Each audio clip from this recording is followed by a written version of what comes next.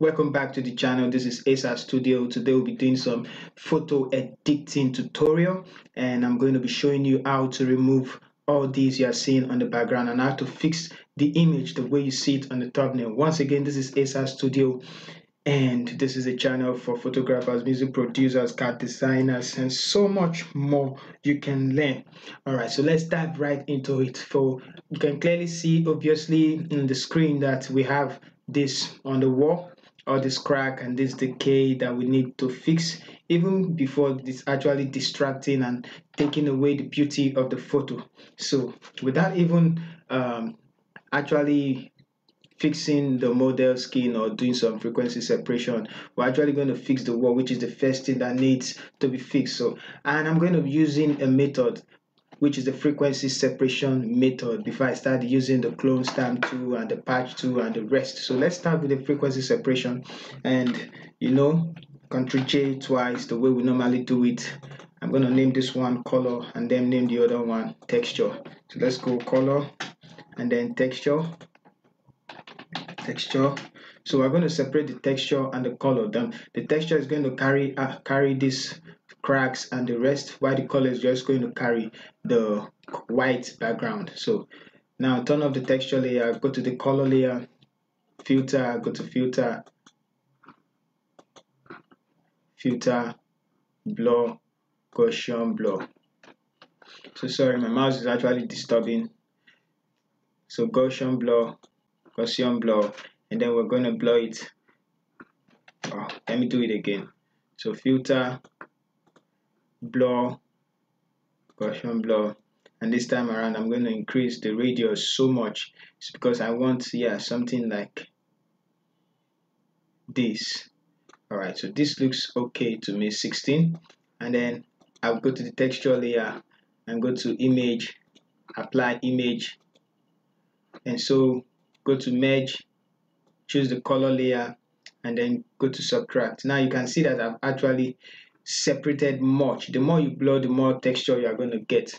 So the reason why is because I want to cover all this crack. So let's combine these two and then put them in a box, in a group rather, in a group. Okay, so for the texture layer we're going to be using the clone stamp tool. Why does my mouse keep, come on. Alright, sorry about that, the mouse keep giving me issue, so I think I'm going to need to change it. Let's continue, that'll be later. So for the color, no, let's start with the texture layer. See, texture layer, go click the clone stamp tool, and then we'll start sampling some places and replacing it. So like this alt sample, and then you need to fix it just like so, alt sample and then fix. So I'm going to do this for the rest part of the photo till we get something uniform, and then we begin with the other processes. Alright, one thing I miss, I forgot to change the texture to linear mode. Let's make the blending mode of the texture to linear light, sorry. Okay, so we know what we're doing, so linear light. Alright, so let's continue. Hold down alt, sample and area, select the texture layer, alt, sample and area, and then we continue with what we do, just like so. So I'm going to pause the video and then I'm going to quickly do this. So now that we're through with the top, I'm going to move over to this area. Mind you, we're still going to do all this place. So let's first start with the little ones. So same place, sample this side, and then fix the rest photo. So I'm going to do this also, and I'm going to pause the video. Then when I'm done, I'm actually going to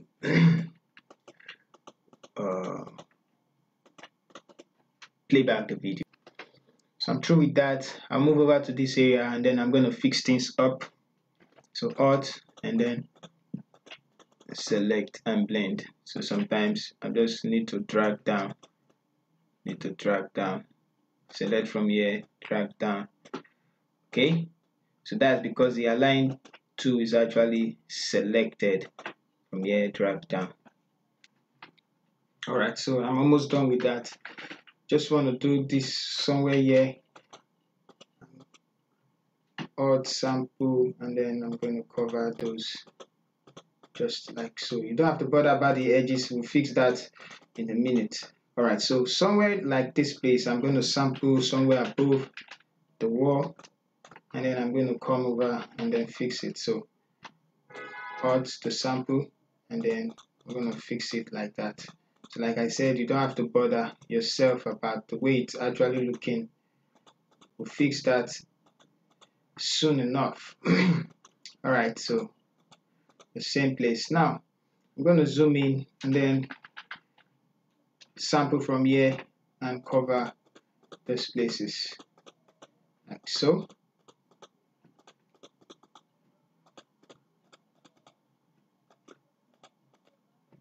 Sample, and then okay, I think I'm going to turn off the align tool so we get something uniform like that.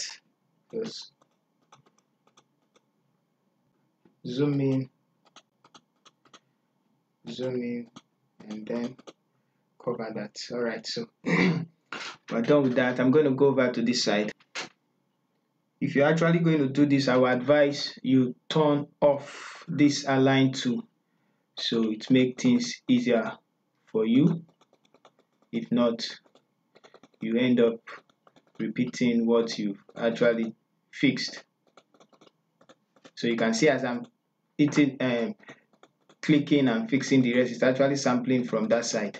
Of course, we know the wall is actually the same, so sample from below and then fix somewhere. Just actually gonna fix all this one. All right, so we've I've actually done half of the editing of the wall, so you can see before and then you can see after. So still we need to blend the color of the wall. Before we do that, I know you are concerned about this square. That is actually simple. There are so many ways to fix that, but let's continue with the blowing with the color mixer tool to blend the colors of the wall.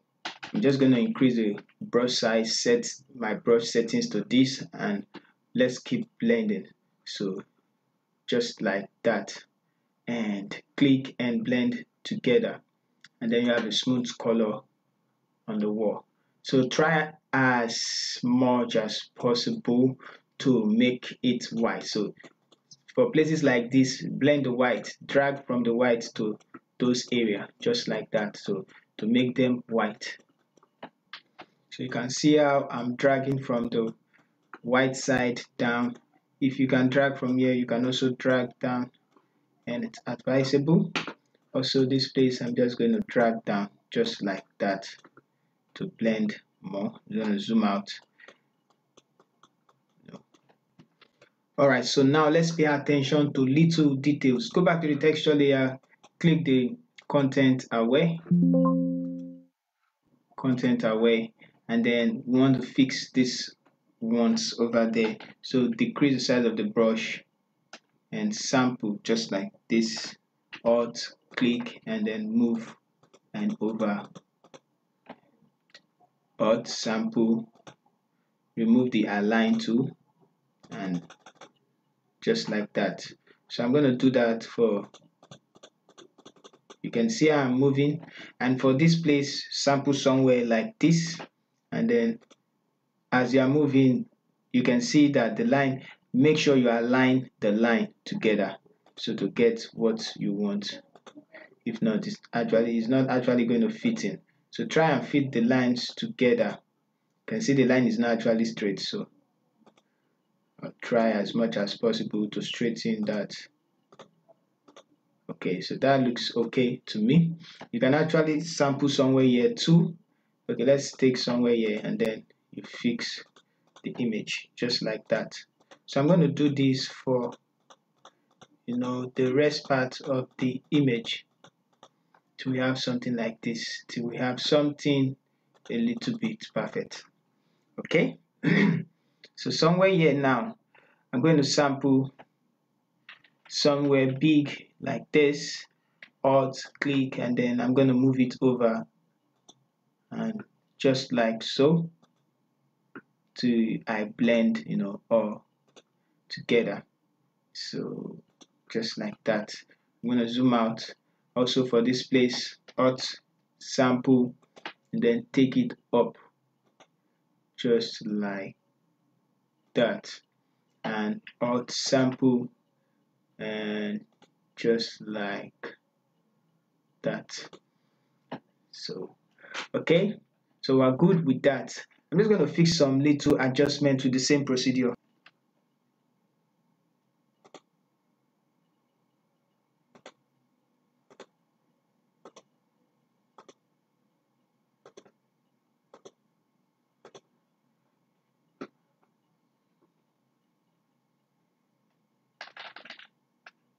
Blend this, hold this down, and then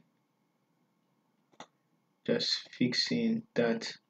I'm going to take it a little bit, sample, and then I'm going to cover somewhere like that. And so now I can make it bigger and then sample such area and take it down just the way we have it.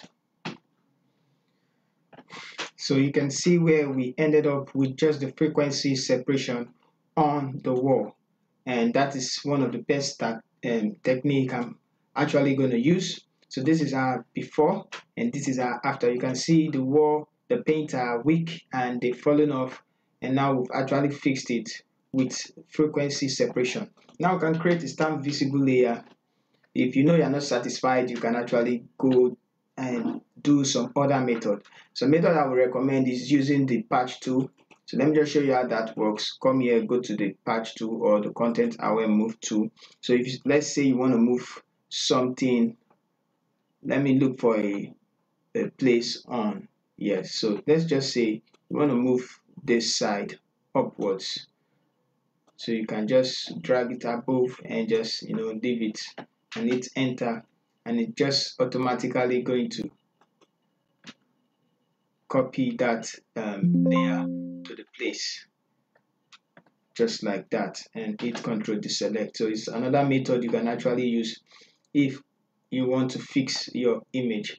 So you can also use the patch tool. The patch tool works the same way, only that it's you drag, you don't copy, you just drag it, and then it's kind of look for a place that is actually similar to those side, and then you leave it, and then it works like content aware. So we're not using all of that. If you know you are not satisfied, you can go on and keep doing that. For the sake of this tutorial, I'm just going to just continue. All right, so this one, now let's start editing with the exposure tool. I want to reduce the exposure, and you can see some places are just over bright. So I'm just going to decrease the exposure, just the gamma correction, so as to have something unique. Okay, so if that is too much, we can decrease the opacity. Let's see before and after. So I feel like it's actually looking good. Okay, I'm just going to create another stamp visible layer from this one, and then you can see our skin. We can perform some frequency separation on our skin. So I'm going to do that right away. Ctrl J twice, rename this one color. So I'm going to be fast about it, and rename this one texture. So you all know the frequency separation. I'm just going to pause the video and then I'm going to do that.